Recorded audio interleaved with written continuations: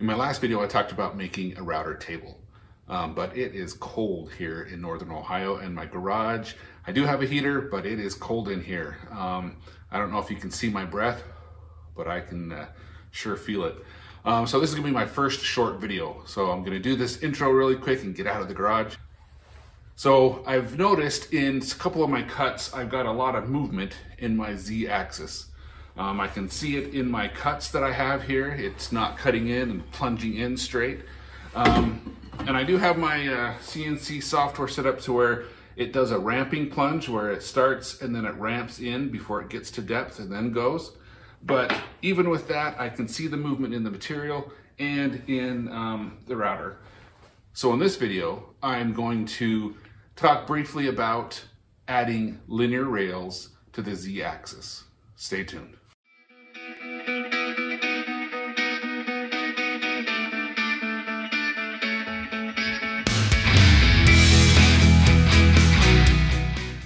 All right, I'm back inside where it's a bit warmer, that I can work on the new Z-axis of the WorkBee CNC.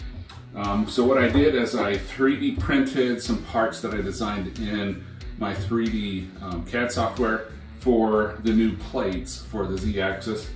So this one right here is using I think it's the MGN 12 linear blocks and rails. So it slides pretty well. I got the 3D printed pieces. Now, I did add some new different holes right here, just in case I wanted to upgrade to the 15 linear blocks. It's not necessary, but I wasn't sure how these 12s would work.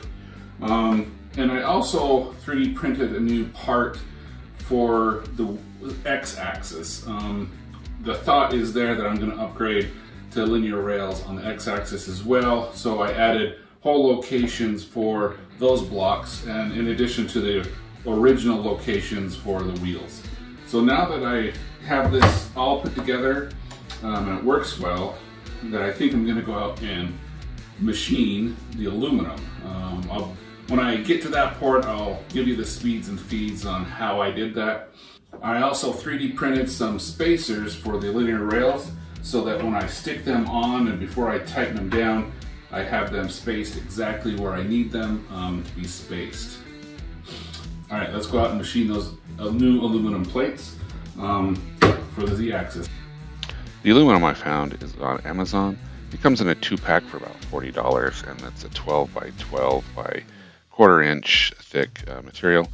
The router bit I'm using for this first pocketing cut is an 1/8 inch single foot bit with the speeds of 10,000 RPMs and a feed of 20 inches per minute with a depth of cut of 0.012 and a step over of 34%. The second bit I'm using is a 3/32 single flute bit with speeds of 10,000 RPMs, feed 14 inches per minute, and with a depth of cut of 0.01. For the perimeter cut around these two parts to cut them out, I did something a little different. I did a double cut. I did 2 parallel lines next to each other. I learned in the past that there's a little bit of chattering when you just do one single cut, the deeper you get. So by doing this, I cut on the outside the first cut, the second cut cuts the inside and makes a nice clean pass. I just found it a lot easier and cleaner to do this without chattering. Before doing the final cut around, I decided to add some screws to the holes. That way I don't have to cut any tabs off after the parts are finished being machined. This final cut around the perimeter is an 1/8 inch single flute, the first one I used. Feeds of 18,000 RPMs, feeds of 30 inches per minute with a depth of cut of 0.012. For all the materials I'm using, bits, aluminum, the linear rails, I'll put a description in the link below with the location where I found everything that I used for this upgrade.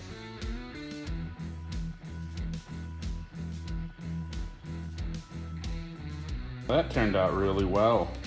I'll just have to double check to make sure all the holes are the right size for the screws, but that turned out pretty well. Now that I got everything unassembled, I can start reassembling it. So I'm going to slide these linear rails onto the Z-axis.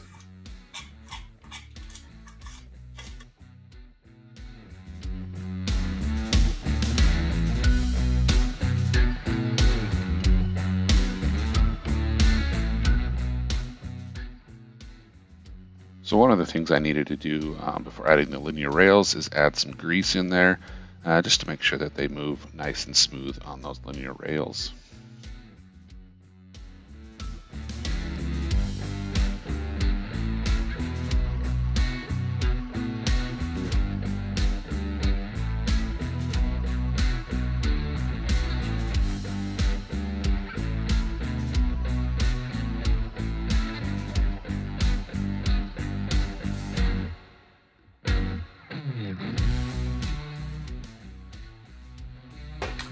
All right, I think I've got it all ready to go back together. So I got the x-axis, I got the z-axis, and they should be able to bolt together like that.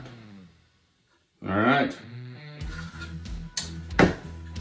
All right, I've got the X gantry back together. And I've got the Z ready to go. I just need to line it up and bolt it together.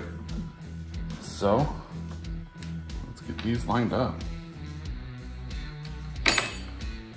All right. That is a lot more stable. Still a little bit of movement, but not near as bad as it was before. So this finishes up the upgrade of the linear rails for the Z-axis. They turned out fantastic. It made the Z-axis so much stiffer than before. A lot happier with it. This kind of goes in line with the Shapeoko line of CNCs, where they've started adding linear rails to their Z-axis as well. And their upper grade ones are adding linear rails to the Y and X too, which is an upgrade that I want to do eventually. I'll eventually get there. But that'll finish up this video of the linear rails. Oh, before I go, I wanted to kind of show you these dust shoes that I found from a website called Pawn CNC. I'll put a link in the description. Several versions of the dust shoe for dust collection for your CNC. This one works fantastic.